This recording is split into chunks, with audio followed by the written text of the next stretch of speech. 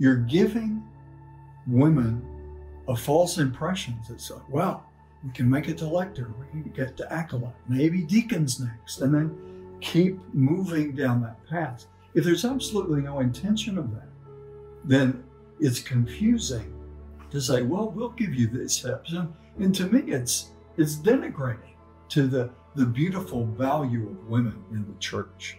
Tremendous blessing, as are men. I mean, that's God's plan. So it's troubling to see the confusion. It's troubling to see moving away, or even incremental steps moving away from being very clear that little boys should be encouraged and supported to contemplate the possibility.